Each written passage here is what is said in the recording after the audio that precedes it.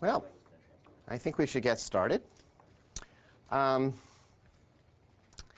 We started looking at inner sphere charge transfer yesterday, and I gave you some solution examples of how an inner sphere charge transfer works, including this famous experiment by Taube. I should say, before I go any further, it would be exceedingly easy for me to give a whole course just on charge transfer mechanisms.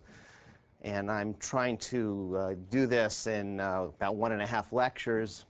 So we are just skimming the top here. And I'm trying to hit some high points. And I hope you understand we're not getting into a lot of detail here. That's point number one. Point number two is we're going to look a little bit more at inner sphere charge transfer now, because I thought what I would do is try and get us back into electrochemistry. That is, I was doing charge transfer chemistry yesterday with molecules in solution, but there weren't too many electrodes on those inner sphere things. And much like one can have a process where the electron is mediated between two molecules by some molecular bridge, one can have a process where the electron is passed through a wire, if you will, a molecular wire, between an electrode and a molecule out in solution. Probably the case that for the longest time people have been pretty certain that's been happening, although it's really hard to see it directly, is that if you take a simple iron 3 salt, which is non-halide, ferric nitrate is a good example, which I will show you either today or tomorrow, and you try and reduce it at an electrode, it's close to impossible to do. That is, the rate constant for the reduction is really, really slow, and so you have to go to excessive overpotentials before you can even see a current associated with that. But if you go and throw a little chloride in, or take some ferric chloride as your starting material, or start with the nitrate and throw in some sodium chloride, it goes like a shot. And the argument has been, it's indirect, but that there is a chloro bridge in between the electrode and the molecule, hooks up, and the electron goes through that chloro bridge. It seems reasonable. It's totally consistent with the data that's available, although certainly the level of data is not as sophisticated or compelling as for the Taube case that I told you about.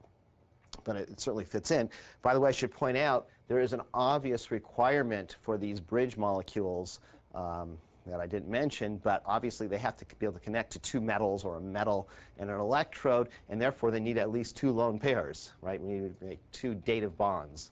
So there's a minimum requirement. If I pick a molecule like ammonia as a ligand, which only has 1 lone pair, and hence 1 dative bond, we're not going to expect that to be a bridge, but chloro with a ton of lone pairs will make a nice bridge. Even water, Taube showed, can be a bridging ligand. It has 2 lone pairs that can interact under the right circumstances.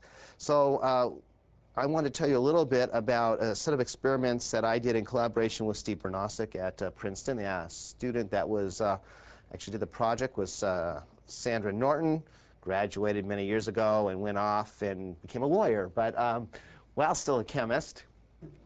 Well, that's the way it goes sometimes. Intellectual property law, I believe. While still a chemist, she did a very interesting set of experiments looking at a system that is near and dear to some of the people here, which is the photoelectrochemical oxidation of water at TiO2. So some of you know a lot about this. And the question we were asking in the late 80s was, is this a process that goes by an inner sphere mechanism in which the electron doesn't transfer until something like a hydroxide or a water? I'm showing us hydroxide there, but it could be a water. It depends on the pH, obviously. It attaches to the electrode, and then through a series of steps is oxygen. Or is this an outer sphere charge transfer, where all that has to happen is the hydroxide or the water hits the electrode, and out comes oxygen? Now, you'll notice there's multiple arrows here no matter what, because this is not a 1-electron charge transfer. To get from water to oxygen is a 4-electron type of process, so obviously it's kind of complicated. But we were wondering if we could distinguish between these two, in particular at TiO2, and we were doing that because there was a bit of a controversy about that. There still is a bit of a controversy about that, about whether this goes essentially through a free radical process with hydroxyl free radicals floating around in solution and eventually ending up as oxygen, or whether that one electron intermediates are all confined to the surface because it's one of these inner sphere mechanisms, and so you don't have that possibility. And the reason this confusion arose is that there were a set of experiments by Al Bard that showed that you could do things like throw benzene into these solutions and end up with phenol, and that suggests maybe that there were free radical OH groups running around in these systems. But then there were other experiments that argued that the free radical was never very free, if you will, that it was stuck on the surface and the benzene was interacting potentially there. So our experiment was very simple, actually. We said we'll do flash photolysis. That's a nice photochemical experiment. But instead of looking at a spectroscopic signal, we'll look at an electrochemical signal in this system. So we have a TiO2 electrode now. For those of you who don't do photoelectrochemistry, it's light sensitive is all you need to know. And the only time an oxidative current is going to flow is when the light's turned on. Okay, and that's all we really need to know. It turns out that it's a sort of non-trivial experiment in that you have two things to be concerned with. So what you're going to do is you're going to take a little TiO2 single crystal electrode that's right here. You want to hit it with a beam of light, a pulse of light from a laser. This was in the 80s, so a fast pulse was sort of several nanoseconds, not femtoseconds, but moderately fast pulse. And even if you had a faster pulse, it wouldn't really matter because you have an RC time constant, which you don't have in normal photochemistry, and you're not going to go any faster than the cell's RC time constant, and that's going to be more on the microsecond time scale no matter what you do. So that's the first complication. We have to do with the RC time constant. The second complication is you have essentially a big-time noise problem. That is, you're looking for a small signal that's time varying over a fairly short time, and you don't have a clean way of getting at that signal. There's lots of opportunities at a semiconductor electrolyte interface to generate noise. And so we made everything coaxial. That is, we have a coaxial wire going in through a BNC connector, and we have a counter electrode here, which is a platinum gauze in a cylinder. And we just cut a little hole in that gauze, and we put our TiO2 electrode right down the center. So the whole electrochemical cell is a coax cell, and that really cuts down on the noise. We carry the coax all the way into the cell. And when we did that, we could get a pretty reasonable signal. So you see over here that we do our laser flash. That's this pulse here thing. And again, you can see that's on the nanoseconds, tens of nanoseconds time scale. And then we see the photocurrent. And you notice that photocurrent is on a much larger time scale, so we have to go to a microsecond time scale here to see the decay of the photocurrent. And again, that's because of the RC time constant of this whole system, which is relatively large. I'll point out, when you're looking at the fast time scale here, even though we've done a lot to minimize noise, you have, boy, if we were doing NMR spectroscopy, we'd call that ringing going on there. That is, we have a bit of an impedance mismatch between our oscilloscope that we're putting this out to and our wires and our cell here. And so we have some signal bouncing back and forth. And all this ringing here is due to that. So the real signal is on this longer time scale here. So that's the experiment. And one might do that experiment, say, as a function of solution pH, because I mentioned you could oxidize water to oxygen at the surface or hydroxide to oxygen at this surface. And so we have this fancy little plot here where we're looking at these decay traces as a function of time, and we do it at different pHs, and we have a photocurrent here. And what you notice here is that in the acidic region, you get a set of curves that are not very, do not vary much, pretty invariant. And then you hit some pH right around 9 or 10, and there's some dramatic change that takes place here. That is, at the point in concentration where I have a reasonable amount of hydroxide around, pH 10, kind of millimolar hydroxide, I start to see some change in these time profiles, suggesting a change in the kinetics at that point. So if we want to examine this system, we have to examine it on the one hand somewhere out here where we're pH independent and we're oxidizing water, and on the other hand over here where we are pH dependent and we are oxidizing hydroxide. Now, for those of you that actually have worked in this area, you know that, especially at a TiO2 electrode, but in general, it is much, much easier to oxidize hydroxide than it is to oxidize water. You always run these experiments in base if you want to be efficient. And so it's not too surprising that there's a change in mechanism. What was a little surprising was how rapidly the switchover occurred here. So it's a little bit hard to look at that three-dimensional surface, but you could take that, and we could take those curves, those decays, and we could characterize them in terms of a lifetime tau. Now, it turns out they don't exactly fit an exponential decay. It's more of a stretched exponential that they fit, but there's an RC component convoluted in there, so that's understandable. So we can have the time there and the pH there. And again, you can see that there's this rather linear change as we change the pH out, and then somewhere around 10 or so, things get serious and the lifetime plummets on us. That is, everything's going a lot faster once we get some hydroxide around. Okay, so back to the question, inner sphere or outer sphere. So we look at pH 1 in the acidic region, and we do an experiment where we try and oxidize water that is H2O versus water that is D2O to look for an isotope effect to see if protons are important. And they're not too important, it looks like, based on this experiment. We see within the experimental error virtually no change whether or not we have H2O there or D2O. But then we go into base, pH 14, and do the same experiment, and we see this huge primary isotope effect. You can see that the decay for in the case of the protons is much faster than in the case of the deuterons in this system. So that argues that there must be a proton transfer in a critical step in this mechanism when we are in base, when we're oxidizing hydroxide, but not when we're in water. In fact, I was going to guess, actually, by the way, that it was going to go the other way around, because, of course, in the water, this is in acid, we're putting an extra proton or deuteron onto that water. It's really H3O plus that we're dealing with. So I thought if there was going to be a proton effect, it would be here, not over here. But clearly, there's a proton transfer in the hydroxide case. That is the key thing. So to us, that argued that probably what was happening is a hydroxide comes and binds to the titanium surface. And there's all kinds of spectroscopy that tells you that on a titanium surface sitting in water, there's lots of these OH groups stuck on the titanium. Whether or not they are important to the oxidation kinetics, you can't tell, but they're there. And that it would be a charge transfer. Essentially, that would give you a titanyl species. That is a titanium double bonded to an oxygen. That might be the important step. And if that was the case, you can see that proton has to get lost, and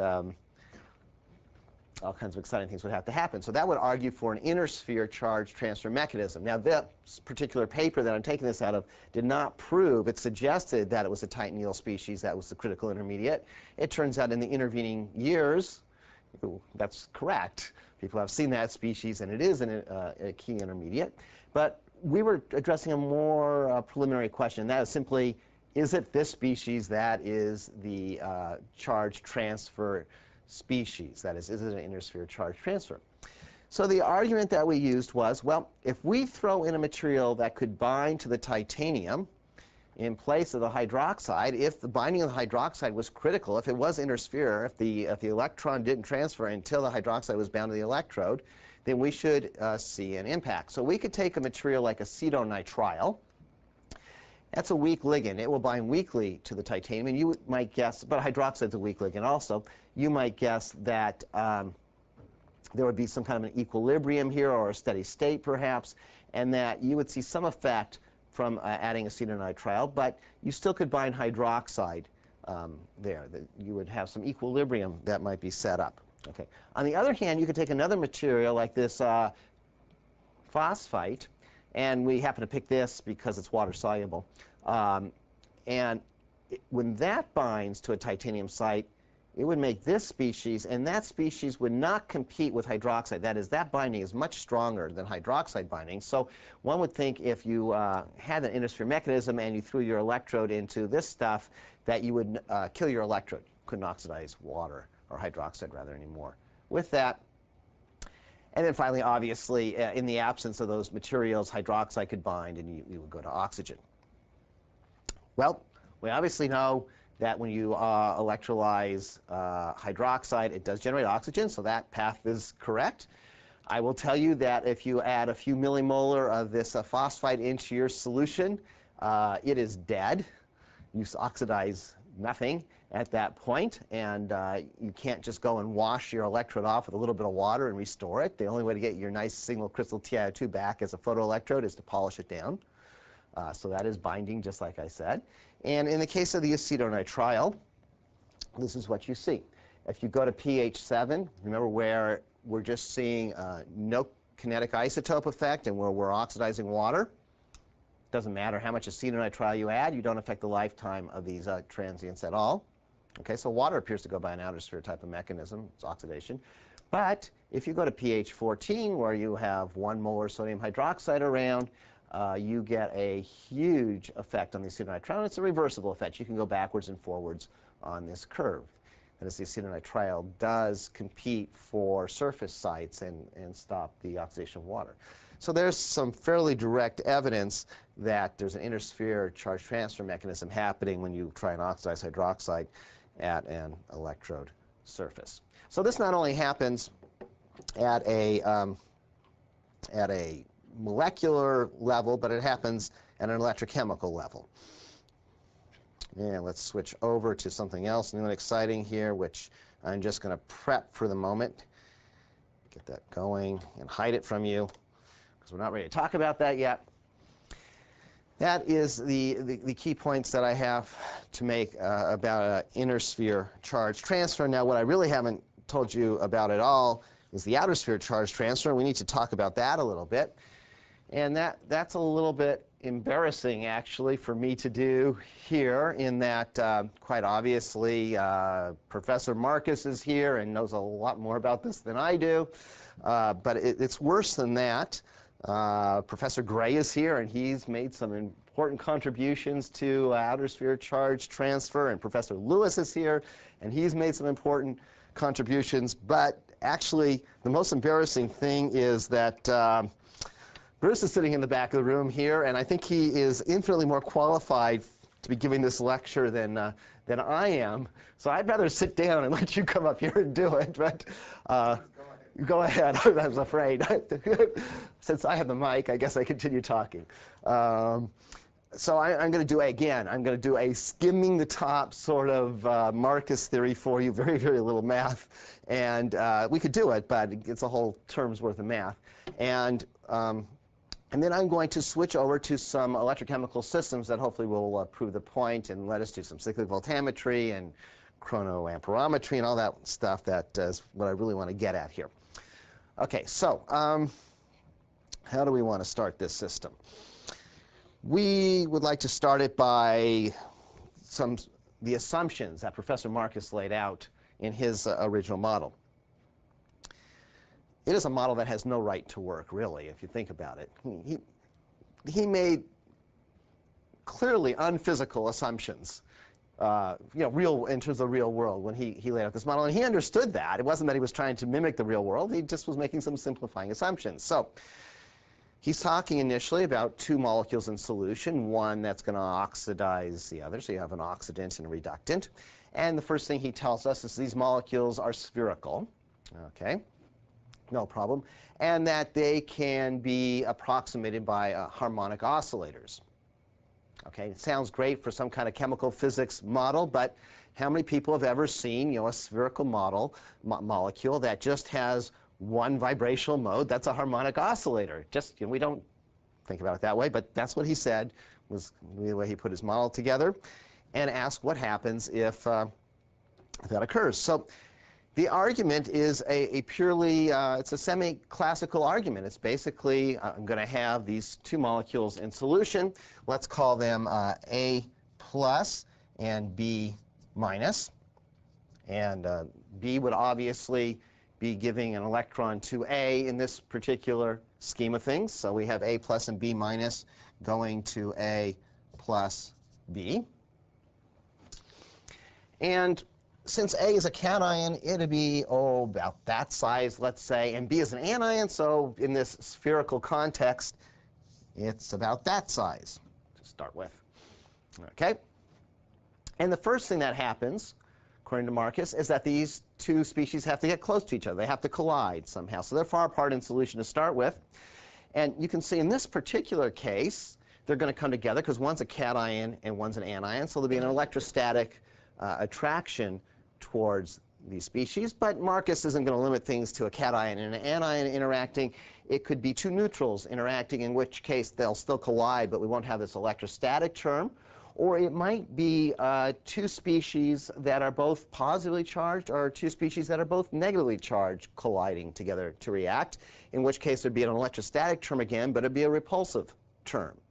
So there's some energy term here, and I can't tell you actually if it's a positive going energy or a negative going energy, because it depends on the nature of the charges here, and I don't know exactly that, but typically it's going to actually require some energy, because typically the species will be either neutral, or one will be neutral and one will be charged, or both will be charged the same way. There's only the one special case that I happen to draw here where you get a positive electrostatic interaction. So typically, we're going to have to go up in energy to get these two guys next to each other. So we will go and use some energy here, and we'll bring these two molecules close together.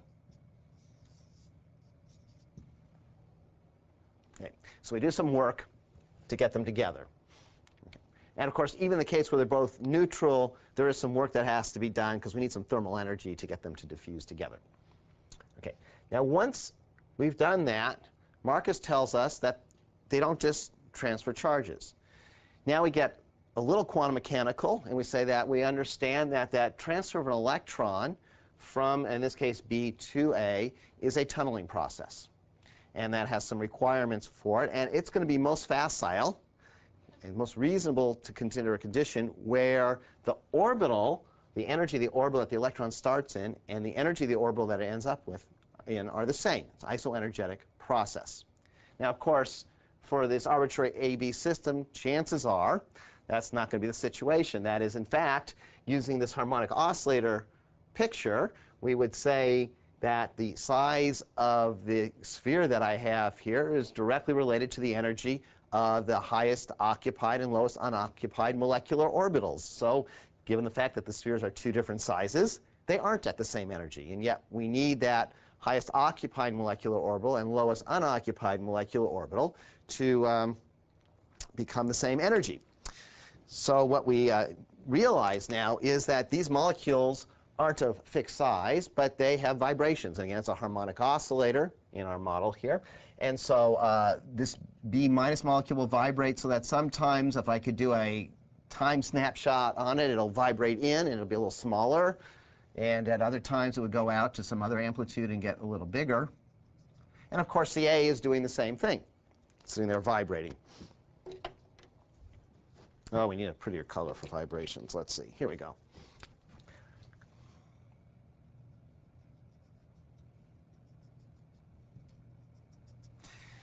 Okay, and you can imagine that while these two guys are next to each other in this encounter complex, it might occur that, in this case, B vibrates in and shrinks at the same time that A is undergoing an expansion in its size, and the two of them happen to become the same size. So we have this vibrational process, and we may end up for a transient period of time, and with A and B the same size. I'll put that in quotes because it's not going to stay around for very long. This is a fleeting interaction. And of course, when I meet that requirement under the conditions set up by Marcus, that means that the highest occupied molecular orbital in B and the empty orbital, the lowest unoccupied molecular orbital in A, are at the same energy.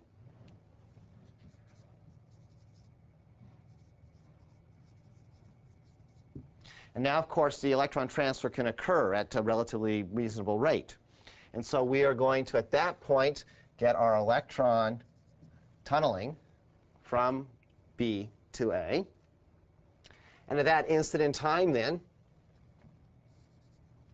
we end up with an A molecule that is now neutral. And it's the same size, because this happens pretty quickly. And a B molecule that is now neutral. And now the vibrations continue to happen. Of course, we have different vibrations and different electrons, and everything has to readjust to this electron distribution. So there's a period of time, short period of time, for reorganization. Okay, and that reorganization is going to lower the energy of the system.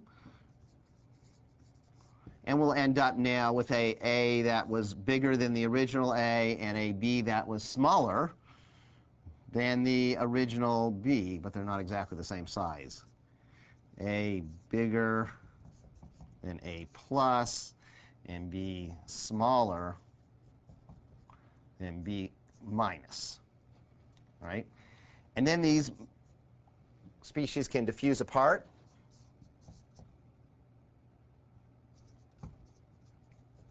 And we have finished our reaction. So that's the whole scheme. It's a pretty simple scheme. Sounds like it should work just fine. Now, if you're going to go and represent this in some sort of graphical context, what you might do, perhaps should label this whole board Marcus theory.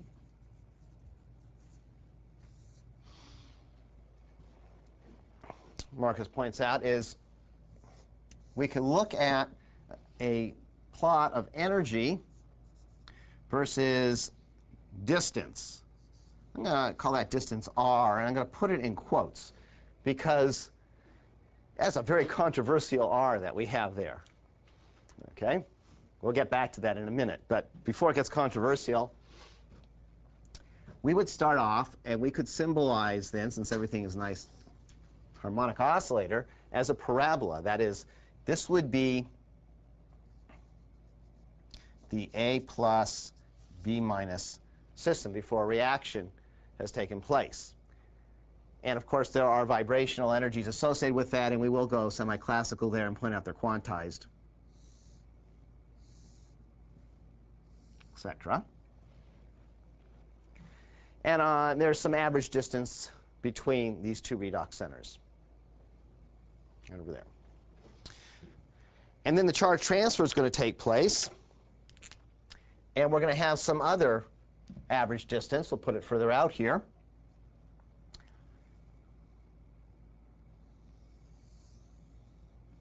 That's a parabola, believe it or not. That is one of the world's sickest parabolas I've ever drawn, but there it is.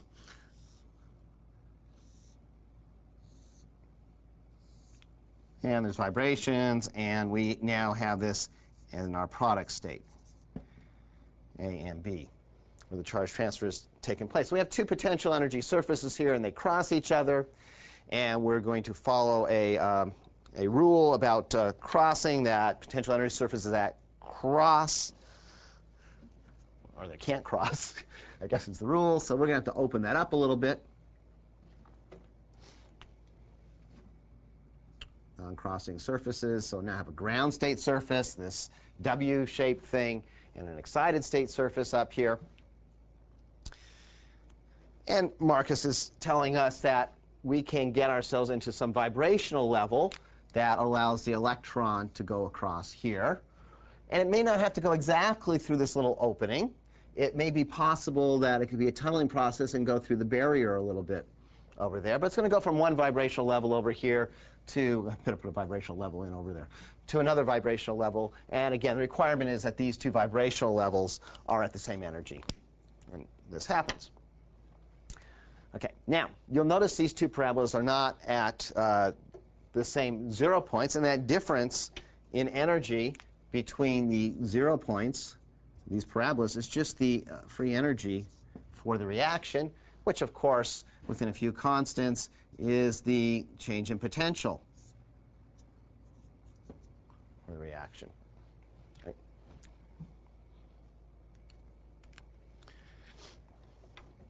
Okay, now once you have that picture, you can play all kinds of interesting games with it. I mean, it's geometry at this point. And we can talk about the energies here, and we see we have an activation energy to get over the barrier, and we can talk about tunneling, and we have a ground state energy change. It's all laid out there, and all we have to do is some geometry to get from one point to the other. And I'm just going to skip all that because you're going to believe it works. And if you do all that geometry, one of the things that pops out of this is what's called the Marcus cross relationship,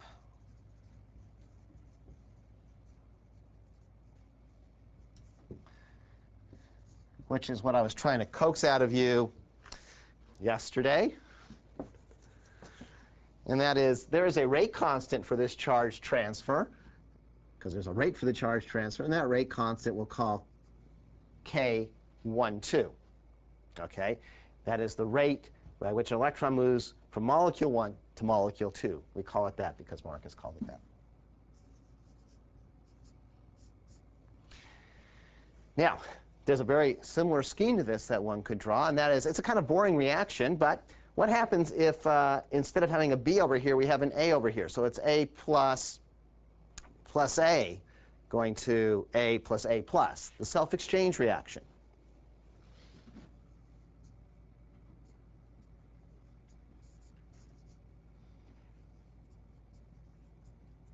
No net chemical change, kind of boring from the point of view of a synthetic chemist, but a perfectly legitimate reaction. And if we did that, of course, there'd be a delta G equal to 0, because we haven't changed the chemical composition of this system. And so all that's going to do is that's going to drop these parabolas down so they're at the same energy. Otherwise, everything stays the same here. Okay. And Marcus uses that state as, if you will, the defining state for the system. That is, you have to pick some, we'll call it a 0. It's not a 0, but some point that we're going to know. And that's what Marcus picks. And so he says K12 is equal to K11, the self-exchange rate constant for A, times K22, the self-exchange rate constant for the B minus B interaction here, times the equilibrium constant for this process,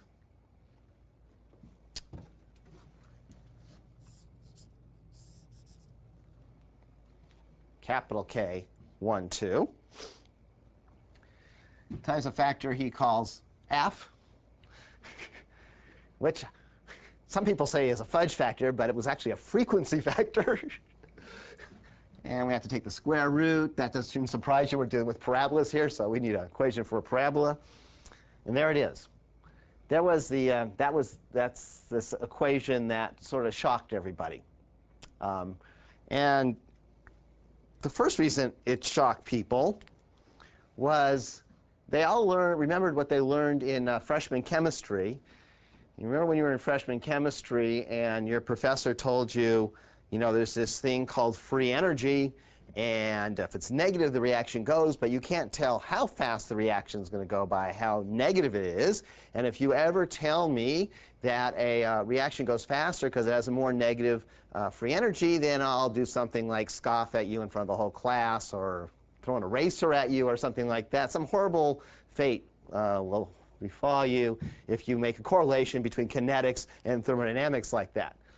And here comes Marcus, and this is exactly, of course, what he does, because that equilibrium constant is a thermochemical parameter.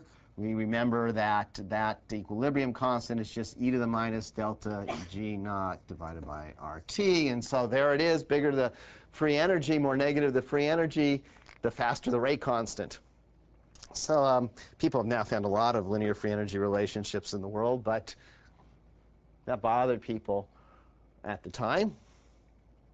It turns out, by the way, most people just leave that F as an F because they can't deal with it, but Marcus actually told us that it is a frequency factor, and that F is equal to, let me make sure I get this correct, the logarithm of that K12, that equilibrium constant, the quantity squared, divided by 4 times the log of K11 times K22, the self-exchange constants, the whole mess divided by Z squared, where Z is a collision frequency. And obviously, we should have the collisions, and the more collisions, the faster this thing should go.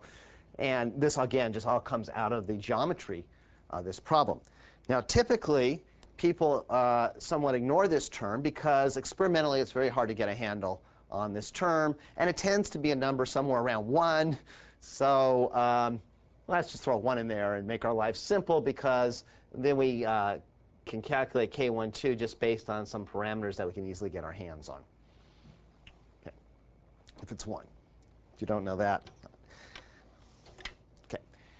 So the first point here is this famous relationship. The second point is, which is not going to be as obvious from this discussion, but as I change the delta G here, then I move these parabolas with respect to each other on this energy axis.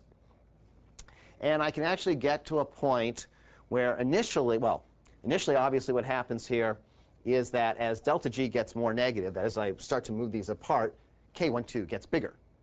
Okay, and the thing goes faster. But I get to a point where moving them apart no longer does that. And then eventually, when I make the delta G even bigger, this relationship falls apart, and I find out that actually the reaction slows down, according to Marcus' theory, when delta G gets too large, okay, because these parabolas don't overlap the right way anymore. And why is that? It's easy to see chemically what's happening, and that is as the free energy gets different here, then obviously the energy of the orbitals has to change, and you don't have as good overlap between your HOMO and your LUMO. And if things get so bad that there's very little overlap, then the electron, doesn't matter what the vibration is, isn't going to move from A to B or B to A. So you're going to have things slow down. So Marcus predicted, based on this simple model, what's called the Marcus inverted region. And actually, I think a lot of people laughed at this. It just doesn't make any physical sense that, as you increase delta G, things should go slower. But he was in pretty safe ground, because experimental chemists couldn't figure out how to get delta G big enough to figure this out. That is, you cannot observe any rate constant, electrochemically, spectroscopically, whatnot, that is faster than the diffusion limit. Okay? Things could only diffuse together so fast. And the kinds of rate constants that Marcus was saying you would need to have were going to be extremely fast. And so if nobody ever saw the inverted region, he was still safe, because he would simply say, you didn't go to a big enough delta G. There wasn't enough driving force in there. Okay. So for a long time, people were skeptical that that was going to occur. But then people came up with some really clever experiments, flash photolysis experiments, where they would photochemically do this reaction, which I'll get to in a moment. And when you do that, you generate this redox pair, these two molecules right next to each other, because you've photochemically pumped the electron from one molecule to the other. And now you have a thorough back reaction, and it can be faster than the diffusion limit, because the molecules are already there. And in fact, when you do this, when you look at the back reaction, you find out Marcus' theory is correct. It does predicts this inverted region, and it's there. Okay.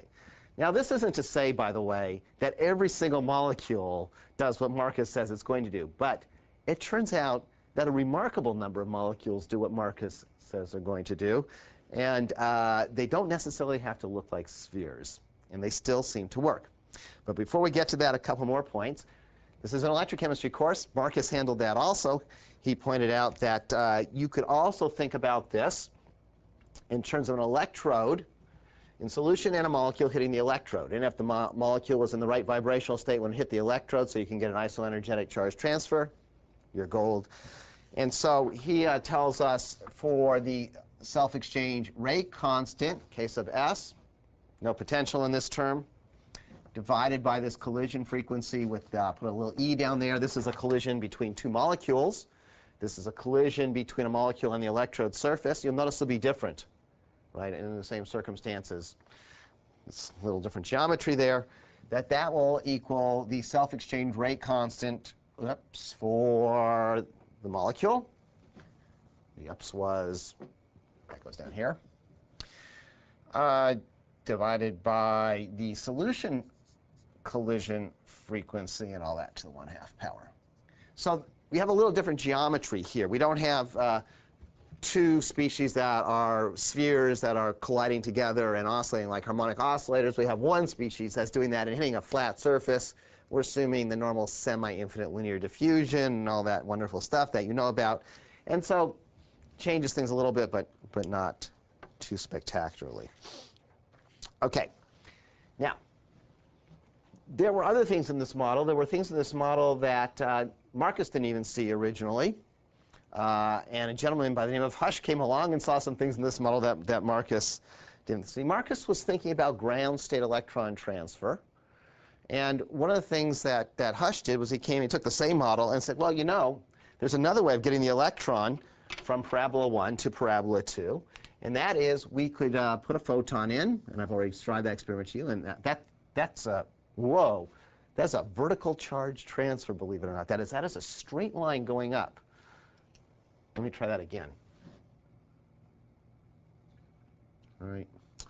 The problem is when I put a photon in, the problem is I can't draw straight, but when I put a photon in, that happens very quickly, and there's no chance that the molecule reorganizes its geometry on the time scale of the absorption of the photon, and so I can't have an angle there. It's got to stay at the same R. Okay?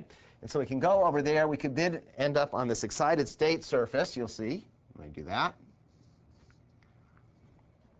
I could have my molecule now rattle down this excited state surface into the parabola 2 and into the ground state there. And so I can do a photo-induced charge transfer. And Marcus and Hush played around with that, and you can work out some nice relationships there. And that works fine. I already told you about the flash photolysis experiment that's based on this. That gives you the back electron transfer data that one is interested in.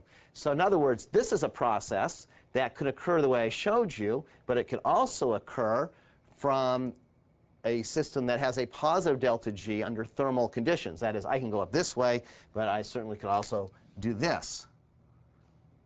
Experiment right here, go up, extend my parabola so I can hit it, and rattle down this way. So this allows me to take a system that thermally has a positive delta G and move the electron in the wrong direction, if you will, and then I can get the back reaction. That was the experiment I was just explaining to you. And you can, again, work out all kinds of wonderful geometric relationships there that one might want to write down. For example, let's see, do I want to do a for example yet? I guess we could do a simple for example. So I have Yeah. a question. Yes. So right there, there's still some probability that it, I guess, rattles down one way or the other? It could. There is a possibility that it will fall down. Yeah, on this side also. Yeah, you're right. You're going up to the top of a activation barrier, and depending on the symmetry of the barrier, you may fall back down and do a non-productive reaction. But of course, a certain percentage of the time, you will go over the barrier. Absolutely. And hopefully, probably not today, but probably tomorrow, I'll show you an example where you can control that, actually,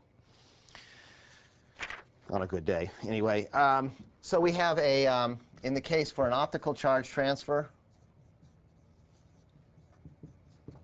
we have that the free energy of activation for that process, according to this, is equal to the square of the optical energy, that is the size of the photon we're putting in there, absorbing, divided by 4 times the optical energy minus the ground state standard free energy.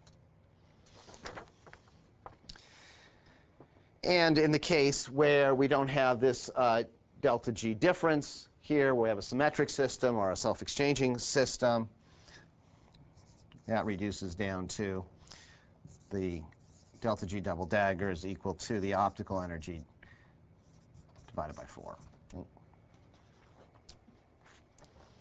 Now we have to take into account one more important concept.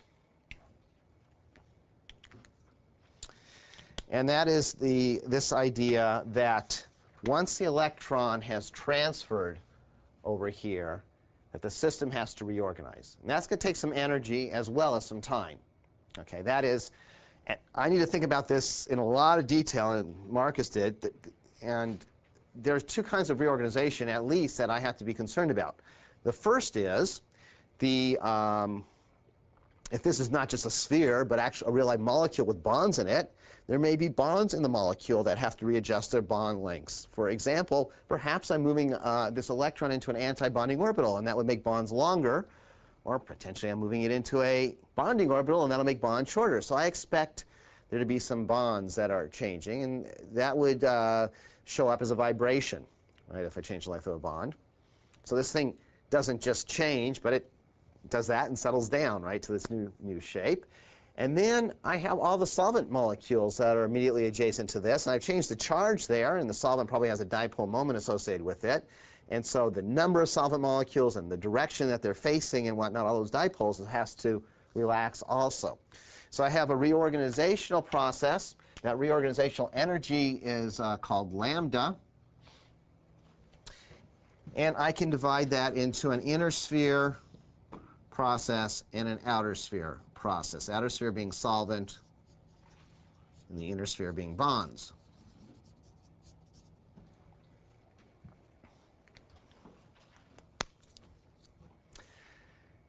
I can get a handle, I think I'm not going to go into the details on this, but I can get a handle on this spectroscopically by looking at vibrational spectroscopy. In fact, not only do I think I'm not going to go into the details of this, I know I'm not going to go into the details on this because we could write a book on this, and it probably wouldn't be finished yet either, by the way. Close to, though. But that would be by vibrational spectroscopy, because that's bonds reorganizing. And so by knowing something about the vibrational frequencies of the molecule, I can figure this out. And there's this wonderful theory developed by Eric Heller that uses Raman spectroscopy typically, and as a function of the absorption wavelength allows you to come up with some information about this. There's other ways of doing it, but like I said, I stop talking about that now because we don't want to hear about that. And then we have this solvent term. Now that's harder to get a handle on. From a vibrational point of view, if you want to think of this in terms of vibrations as the solvent relaxes, those are very low frequency vibrations. And so you experimentally have difficulty looking at that. In fact, not only difficulty, it really hasn't been done. A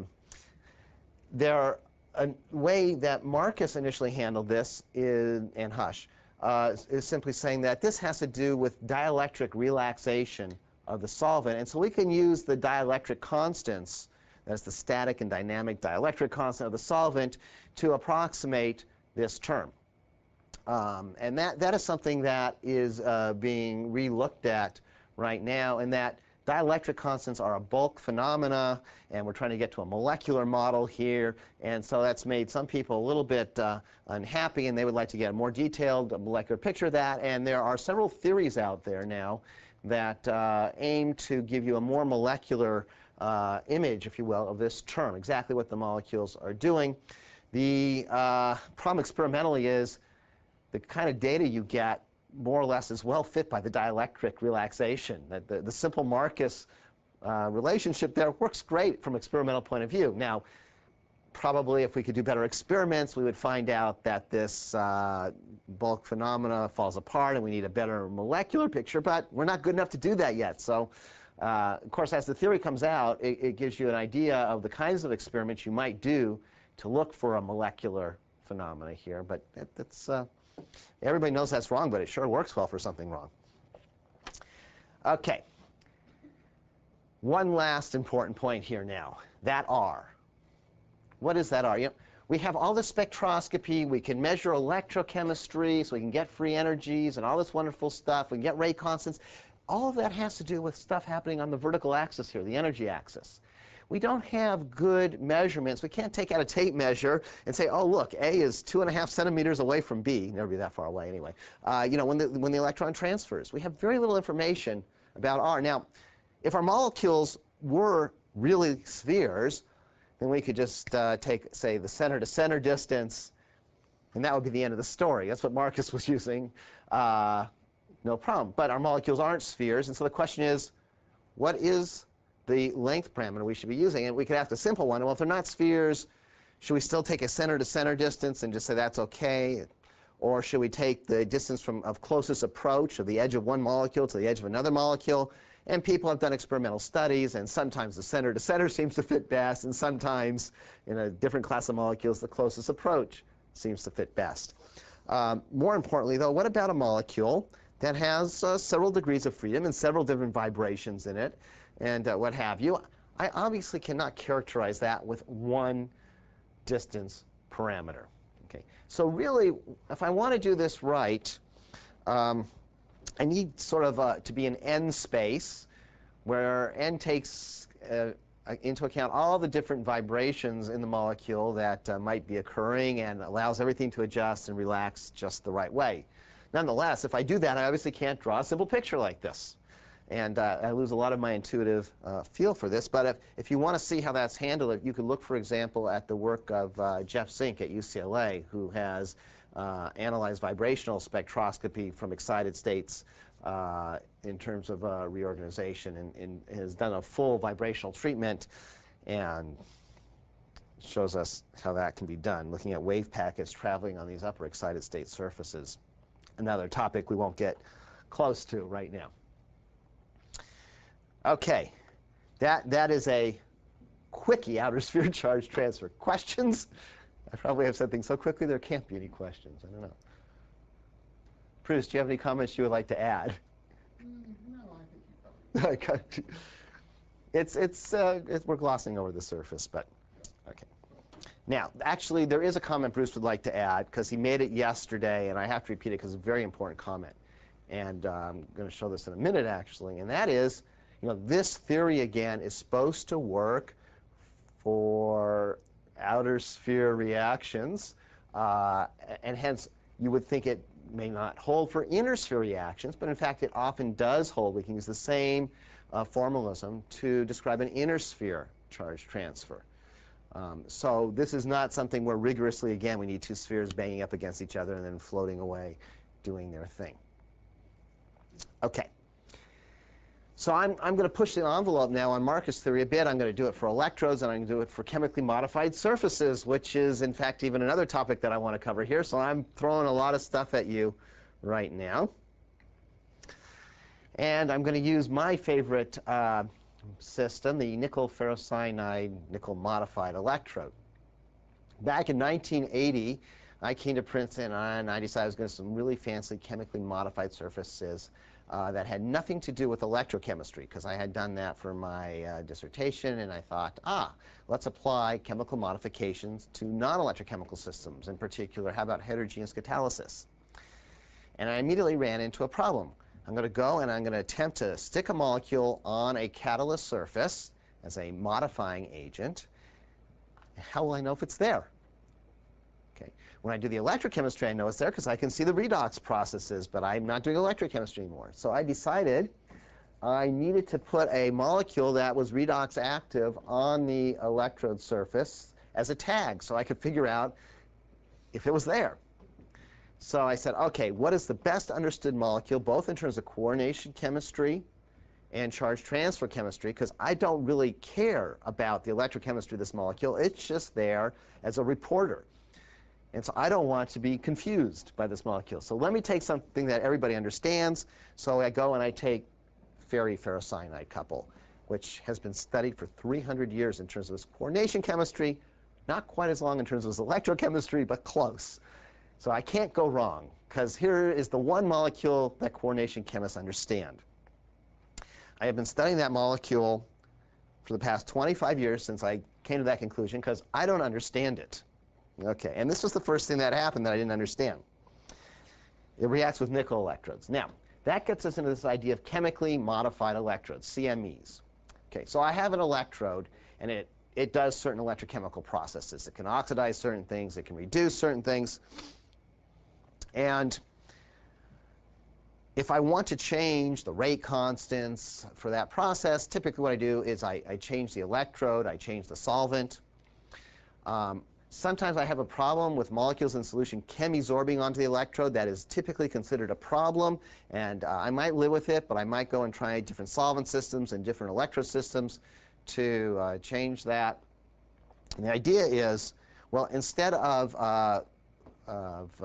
being beat up by this game, why don't we just join this game? If I have an electrode and I want to change its properties, why don't I attach some molecules to its surface that will endow it with the properties, the new properties that I want? And that's the idea of a chemically modified electrode. The concept is really first enunciated by Ted Kawana and Royce Murray, and most of it really Royce Murray's work, but Ted said it first, I think, actually. And they have also, well, Royce in particular has also developed a fair amount of the theory that goes with a chemically modified electrode. However, it turns out that the person who, in this case, sort of inadvertently worked out some of the key theory before anybody even thought about doing a chemically modified electrode is Fred Anson. Because in the later 60s, early 70s, Fred was interested in what he called, and others have called, a thin layer electrochemical cell, TLC. Why initially was that of interest? Well, initially it was of interest because you could use it with hybrid techniques. That is, one thing that one would like to be able to do is do, say, spectroscopy and electrochemistry at the same time, spectral electrochemistry, or perhaps do X-ray diffraction and electrochemistry at the same time, or ESR and electrochemistry at the same time. All these things have been done. The first was optical spectroscopy. And so Fred was interested, if you make the way you do this is use an optically transparent electrode, so you can get light through it if you're going to do optical spectroscopy, and you make a really thin cell. Well, I gave you a problem in the homework the other day asking when you would run into trouble if you put your electrode too close to the edge of the cell. Well, if your cell is really thin, your electrode is too close to the edge of the cell. You can make a cell that is sufficiently thin that you don't have the length you need to generate the full diffusion layer in there. You hit the other side of the cell before you develop your full gradient. And if you make it sufficiently thin, then essentially nothing diffuses. That is, you're working on a time scale where you do not have time to set up the diffusion gradient. And so you're totally limited by charge transfer, even though you're not a charge transfer limited process in a normal sized cell. And so that was actually the problem, the thin layer problem that Anson worked out. And in doing that, he came up with this relationship right here for the cyclic voltammogram, relating current to a peak current and the potential versus the standard redox potential for the system, where that peak current has some numbers in it to get the right units, and has a few things that are a little different here. First of all, it has the scan rate, you'll notice down there again, but now it's linear in scan rate, not as a square root, because there is no diffusion. And we pointed out the other day that that square root dependence comes from diffusion.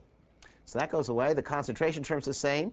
We now have a volume term. The volume of the cell becomes important. You'll notice, by the way, concentration times volume is just the number of moles of molecules that's in the cell. All of the electrochemistry, I didn't make a big deal of this, that I've shown you so far, is concentration dependent. And concentration right next to the electrode. So you could have a trivial number of molecules in your cell. If they all happen to be next to the electrode, the concentration is high, and you see a large current for a very small number of molecules. In this system, we're actually looking at the number of molecules. But we still have a concentration term, so we can still play that game. In the normal cyclic voltammogram, the number of electrons and net flows was raised to the 3/2 power I showed you the other day. Here it's a squared term, so there's another little change. So we have a slight difference in shape of the cyclic voltammogram in that this thing becomes symmetric when I do this. We have a difference in the scan rate dependence. That is, the cyclic voltammogram is no longer going to be a system where I see a displacement between my oxidized and reduced redox processes. Remember that displacement has to do with diffusion. That's this 60 millivolts business. I don't have that anymore. Reversible case. And so I expect redox potential right there, a symmetric structure now centered on the redox potential. And you can actually see, just looking at that equation, that that's going to happen. We're going to hit the maxima, you notice, when E equals E naught over there. That term drops out to 0. Okay, so we have Fred worked this all out for us. And then when people started pasting molecules onto electrode surfaces, and actually Fred Anson's one of the people that started pasting molecules onto the electrode surfaces in the 70s and 80s. They initially just started off using his theory for the thin layer cell. Lavron came along and modified that theory and made it more sophisticated. She developed it specifically for a chemically modified electrode and cyclical voltammetry of a chemically modified electrode. Take a few more things into effect. And then more recently, but still in the 80s, late 80s, now Savient comes along and works out a full-blown theory for cyclic voltammograms and rotating disk electrodes of a chemically modified electrode where you have all kinds of possible kinetic schemes going on. Savient has done for the chemically modified electrode what Nicholson and Shane did for solution cyclic voltammetry. Thought about all the kinetic schemes, thought about, well, what if there's some molecules on the surface and some out in solution, and how do they interact? The whole 9 yards. Okay. One of the things that Lavron does is gives us the current potential relationship and points out now that once you paste these molecules onto the surface, that you have the possibility that two molecules next to each other will ignore each other, will interact attractively with each other, or will interact repulsively with each other. That is, nearest neighbor interactions now become important. And so she throws in a nearest neighbor term in here. That is these R's. The theta is your normal sort of Nernstian thing. But she throws in these R's, which are a nearest neighbor interaction for the oxidized species, and the RR, nearest neighbor interaction for the reduced species. Gamma now is T is the total concentration of molecules on the electrode surface. And so this is a nearest neighbor term down here that's modifying the overall Anson type result. And it also turns out it affects the potential of the redox process, and it shows up here. And I actually meant to take this out of this slide, so we'll just ignore that. That's something we did. This for another thing that you can see later on. Now, out of those equations, a few things fall out. Some I've mentioned already. First obvious one is a linear scan rate dependence. That is, I peak is directly proportional to scan rate omega. Okay, we do not have the square root dependence. Where's the scan rate? Or what's gamma, I guess? Yeah, gamma. I dropped, thank you, Bruce. I dropped gamma out of this relationship. There should be a, or omega, not gamma, it's an omega, right? Well, whatever the Greek. There's also gamma. Okay, gamma is the surface concentration. This is the concentration of oxidized molecules on the surface. This is the concentration of reduced molecules on the surface. And gamma sub T is the total concentration on the surface. And there should be an omega up here that I dropped out. Thank you. To add that omega in. So we have a linear dependence there. We have now a peak-to-peak, peak canonic to peak cathodic dependence that is equal to 0 for a reversible process. I should point out that although you can think of lots of different kinetic schemes, EC, CE, irreversible and whatnot, on an electrode surface, when you have a chemically modified electrode, it's the reversible one that is the one that is the interesting one, because with anything else, you only have a chemically modified surface for one cyclic voltammetric scan. And after that, you've converted it into something else. So we are specifically interested in the reversible case here. So not working out the other cases is OK. So we have 0 peak to peak separation. And now we have a situation where the peak is equal to the half-wave potential. And that is equal to the standard redox potential in the case where we can ignore these nearest neighbor terms.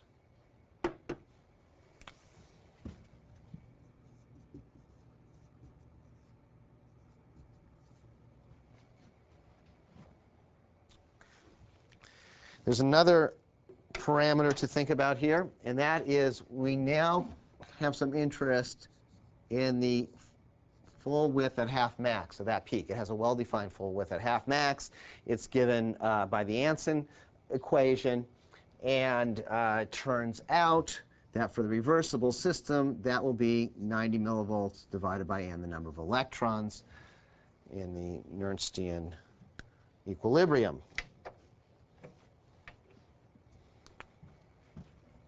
So delta E, let's see, I have to continue my list down here. Delta E, full width at half max, full width half max equals 90 millivolts divided by n. And finally, I can go and integrate this area under the curve, under 1/2 of the curve, and that's the number of electrons it takes to totally oxidize the surface. And if I know whether n is 1 or 2 or 29, then I can calculate the number of molecules that are on the surface and are redox active. So I can tell you surface coverage. I can tell you my gamma total by doing this. And of course, gamma R and gamma O change as I scan through this thing, but always equal gamma total, hopefully. Doesn't fall off. So I get a lot of information from doing this.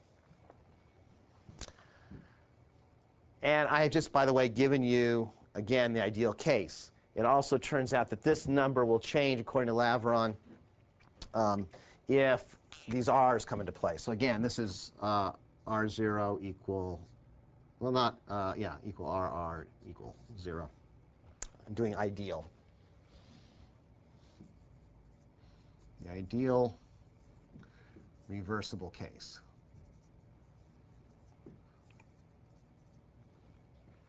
So the first thing that this lets me do is figure out whether or not the molecule is on the surface. I attempt to put it on the surface. Did I succeed? And it's the linear scan rate dependence. That's probably the best indicator of that. But of course, the peaks lining up with each other is another good indicator. Like solution cyclovoltammetry, though, the peaks may not exactly line up. And that doesn't mean it's not on the surface and it's not reversible, because once more you have that IR loss that can come into play in these systems. I also can run into an issue if my activity coefficients are non-zero and not equal to each other. That is my nearest neighbor interactions. I can use the 90 millivolts to figure out if it's on the surface also. But again, I might find a system, in fact, 9 out of 10 systems are broader than 90 millivolts because there are nearest neighbor interactions. So actually, this term is better to use to work on the nearest neighbor interactions. That is, figure out it's on the surface and use this to get the nearest neighbor interaction parameters out of it. And finally, I can figure out how much material is there that is electroactive. I can't say anything about stuff that might be there that is not redox active. So here's my favorite system. This is the nickel-nickel ferricyanide electrode. So here's a chunk of nickel. That's the electrode. And sitting on its surface is a very thin layer of nickel ferricyanide. So we have these green balls right here that are nickel ions in the 2+ oxidation state. They are locked into that oxidation state for kinetic reasons. They're not going to change. Over here we have these gold balls. Every other ball is a gold ball. That is an iron. The iron can be in the 2 oxidation state or the 3 oxidation state, depending on the electrode potential. So I can cycle those. Each of these nickels and irons is hooked together by a cyanide ligand. Carbon is always on the iron side. Nitrogen is always on the nickel side. You end up with this cubic lattice on the surface. Okay. How do we make this? We simply take ferricyanide, dump it into solution, take our electrode and set it at a positive potential, generate nickel ions by anodizing the electrode. The nickel ions shoot out aqueous solution. You make nickel ferricyanide, and either you would make so much nickel ferricyanide that you consume your electrode and you would not have a future career as an assistant professor, or you would be fortunate like Professor Bocarsley, and you would find out that it's a self-limiting process. And you can make about 1,000 angstroms at the most of nickel ferricyanide, and at that point you generate no more nickel ions. That is, it shuts down and you have a stable surface with a nickel that no longer decomposes, which is actually what I was trying to do, and a nickel ferricyanide lattice that I can put electrons into and out of via these irons here. Now when I do that, I obviously change the charge on this lattice, and I have to keep electron neutrality. In the body-centered cubic position of these lattices, we'll have whatever cations I used for my supporting electrolyte and have around. And so when I pump an electron in here, I will cause a cation to move in to counterbalance the charge. And when I pull an electron out through the electrode, I'll push a cation out into solution. And so I have an electrical current, if you will, a redox current on this side of the interface, and an ion current on that side of the interface, moving in and out. There goes my ion. OK. I can take cyclic voltammograms of the system, nickel ferricyanide on nickel. First, we just did a whole bunch of them. There's scan 1425 versus scan 50, and to show at 100 millivolts a second that it's a pretty stable system. A nickel electrode itself lasts for about 10 scans. By that point, it's got so much oxide on the surface that it's passivated. No current can flow. We have a little drop-off after 1,400 scans, but it's not bad. We have stabilized the system, practically speaking. Now, what have I done? Is the molecule on the surface? What is the molecule and whatnot? So we do a scan rate dependence. And the first thing you'll notice is that it does have a very different shape from the solution cyclic voltammograms I showed you the other day. Everything is more or less lining up here. 0 peak-to-peak separation. Actually, it's about 10 millivolts. A little bit of IR drop. And we have a linear scan rate dependence. So you'll notice here's 200 millivolts, for example. And if I go up twice the distance, there's 400 millivolts. 200 millivolts, cut that in half, go half down, there's 100 millivolts. So a very linear scan rate dependence over this whole range from 50 millivolts per second to 500 millivolts per second. Only one order of magnitude, but that's good enough. And I have a redox potential in this. This is done in a supporting electrolyte, which is aqueous sodium nitrate, 1 molar sodium nitrate. And it's, you can see about a little shy of 0.4 is 0.38 or something like that. That was about what you expected for nickel ferricyanide. So everything looked good, and you publish a paper saying you've developed a new chemically modified surface in the Journal of Electroanalytical Chemistry, and it is nickel ferricyanide on nickel, and it's wonderful because it stabilizes everything. And you know it's nickel ferricyanide for a couple reasons. The first reason you know it's nickel ferricyanide is it's got the right redox potential, and that's obviously a good way of characterizing a molecule, what you expect for nickel ferricyanide. The second reason you know it's nickel ferricyanide is you take some IR spectra of the nickel layer with the nickel ferricyanide on it, and you see a cyanide peak that you associate with the nickel ferricyanide and another one that you associate with nickel ferrocyanide. That is, this is an electrode that we held at the redox potential, so it's a 50-50 mixture of both of them, and so we see both peaks. But if we had the electrode held just at a very oxidizing potential, we just see this peak, and at a reducing potential, we just see this peak. And you could also do fancier things like some spectral electrochemistry in the optical region in the cell. You can't do this experiment easily in the cell because it's IR, and the cell has water in it, and the two things don't get along. So we did an optical experiment where we looked at the diffuse reflectance spectrum of a phenix sample of nickel fer E-cyanide, and this is a different spectrum actually between the ferri and the ferro, excuse me, and see this subtraction peak. And then we go in the cell and we do a grazing reflectance experiment, and you can see on the low energy side it matches very well, and we have a little bit of discrepancy on the high energy side, but we understand why that is. So we have lots of spectroscopic data and electrochemical data saying it's nickel ferrocyanide, so we publish our paper and we're really happy. This just reviews my little drawing over here, shows you that it works. That is, there's the nickel ferricyanide. A few more details here, so this is worth going over. We get the redox potential by the half-wave potential.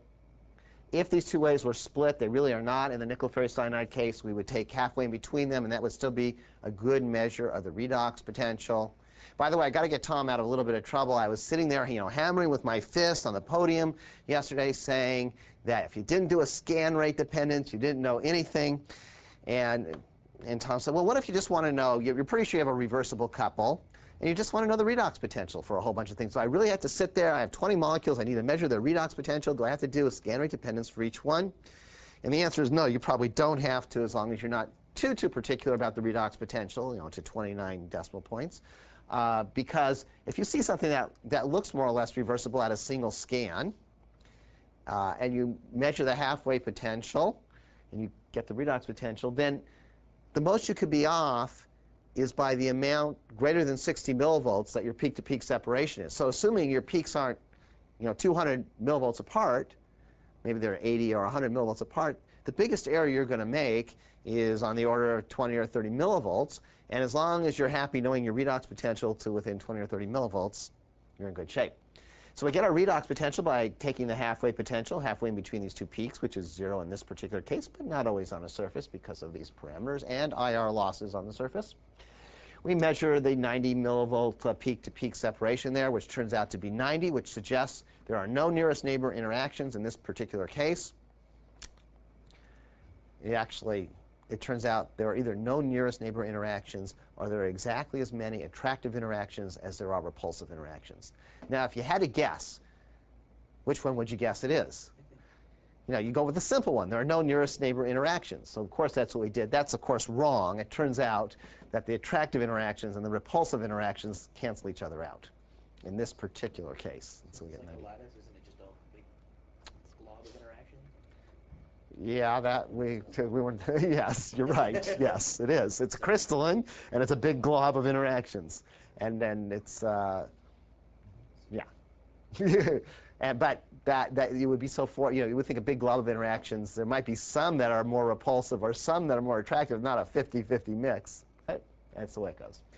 We have to make a bit of a baseline correction here, you'll notice, if we want to do the integration under there, because we don't have a flat baseline.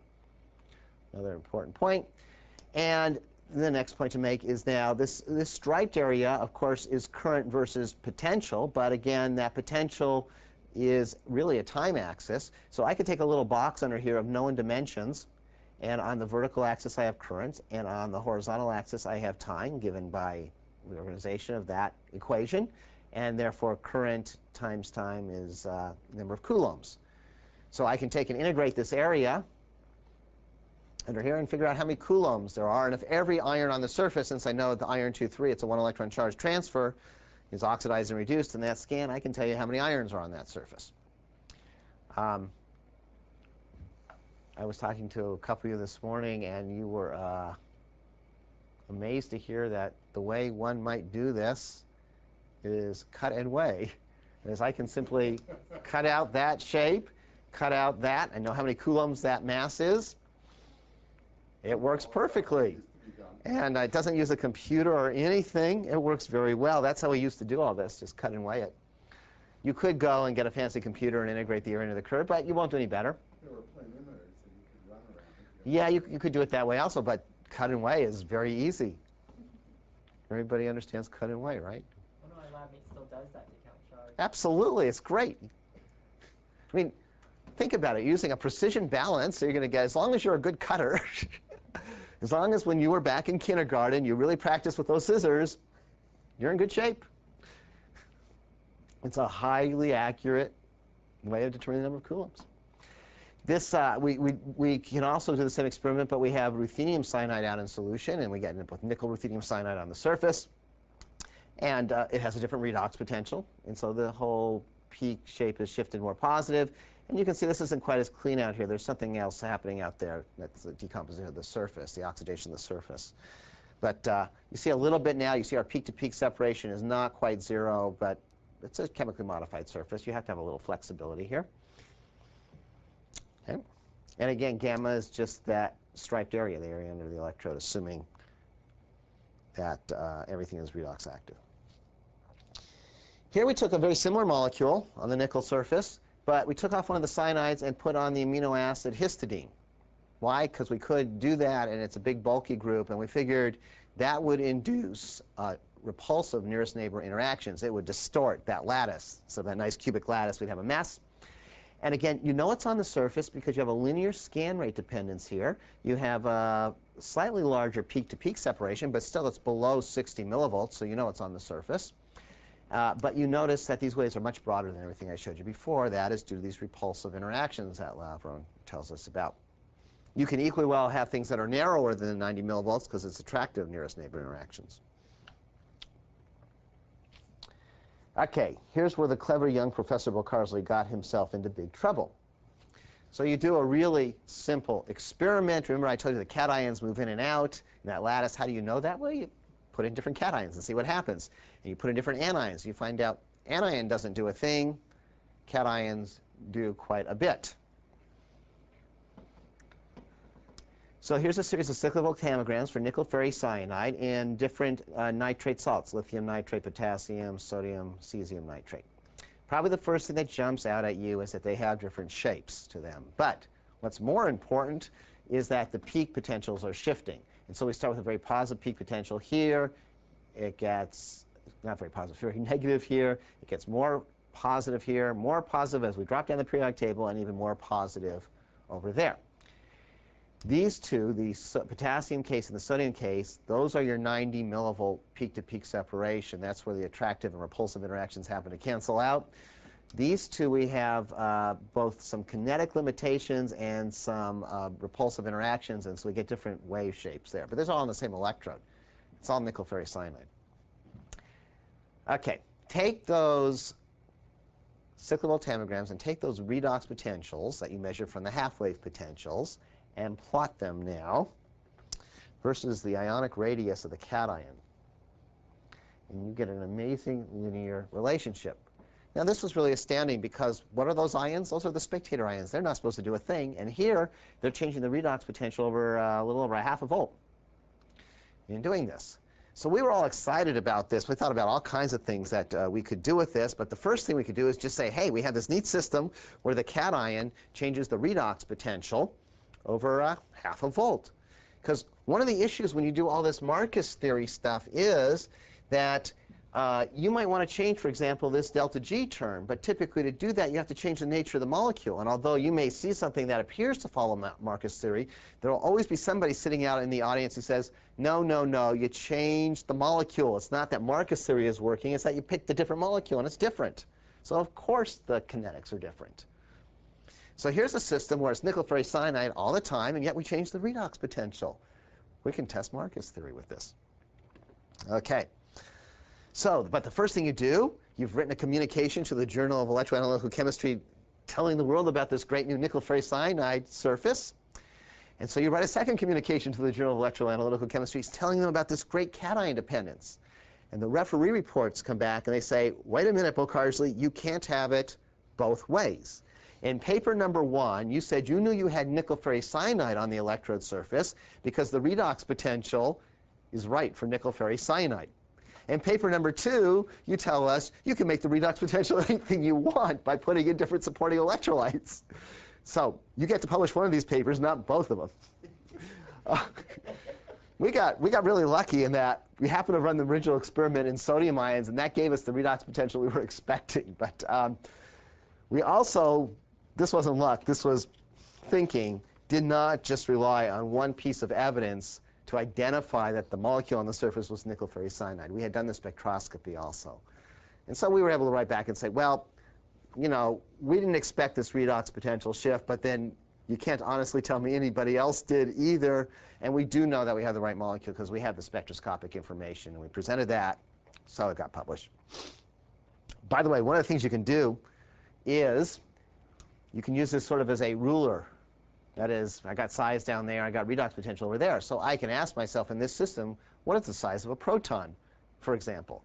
So for my supporting electrolyte, I use a little acid instead of that. And I just look on here and find out the redox potential, and I find out that a proton is about intermediate between a lithium ion and a sodium ion in this system, as I have my little H3O+.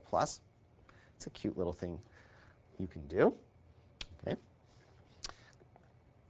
Another thing you can do is say, let me go back to that. Great. You drew a relationship here between the ionic radius and the redox potential, very linear. I like to think that linear things aren't an accident, but maybe you could have drawn a relationship between other things down here in the redox potential, and it might be linear. For example, wait a minute. Those are the ionic radii, and these guys are sitting in water to start with. Shouldn't I have used the hydrated radius of those systems? So let's try and draw that one, because people know, you know, how many waters there are. They think they know. Per lithium ion in solution, they say 12, and sodium is supposed to be 6, and cesium is 0 or 1, depending who you talk to. So people have numbers based on these transference coefficients. So you make that plot. And it turns out it's linear also, but it goes in the other direction, you know, because the hydrated lithium is bigger than hydrated cesium. But it's not quite as linear, but it's linear with an experimental error. So now you have a big problem. So you try and figure out which one is the right one.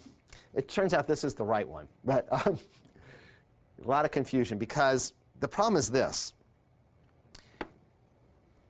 Although you have a fully hydrated, say, lithium ion or whatnot out in solution, when it goes into that lattice, when you stuff it in that lattice, it can't be fully hydrated. Okay. Now, does it lose all its waters or 2/3 of its waters when it goes in, or what? If you allow me to arbitrarily use the data to tell you how many waters you lose, I can get a wonderful linear relationship, but of course it doesn't mean anything, because I don't really know how many waters it's lost. Okay. There were some nice experiments that Dan Buttry did on this system, who used a quartz crystal microbalance to actually assess the mass of these ions going in. It's very sensitive, and he can tell you something about the number of waters. And the simple answer is some of the waters fall off when it goes into the lattice. But you cannot nail the problem this way. But if some of the waters fall off, do they end up with all the same radius?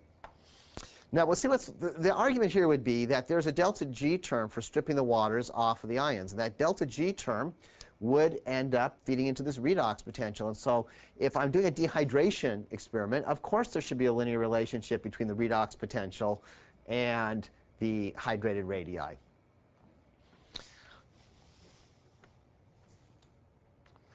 Okay. You know what I'm thinking? I'm thinking you're getting tired of hearing me.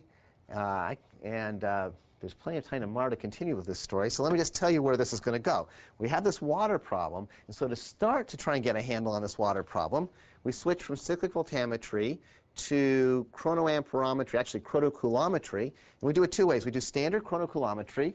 That's this scale over here, or set of data, I should say. And we do spectral electrochemistry. We're using our ability to monitor the diffuse reflectance of the surface of the electrode to see if we have iron 2 or iron 3 there, and follow that as a function of time. And the point to make is, for all these curves, and I'll have to explain what these curves are later, it doesn't matter what you do. The curves are identical. So in other words, when we see current flowing, Faraday is right. Molecules get oxidized.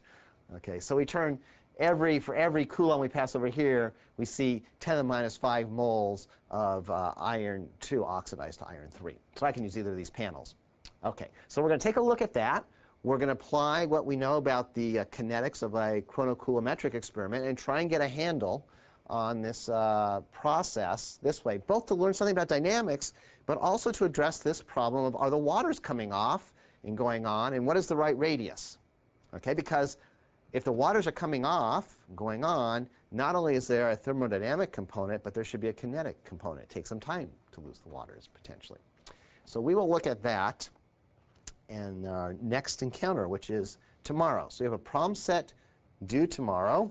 And I'm also going to hand you a little take-home exercise tomorrow, which will be due the following Tuesday. We'll see you then. Yes? Is it going to be open book, or is that? It's going to be open book, open notes, not open with other people.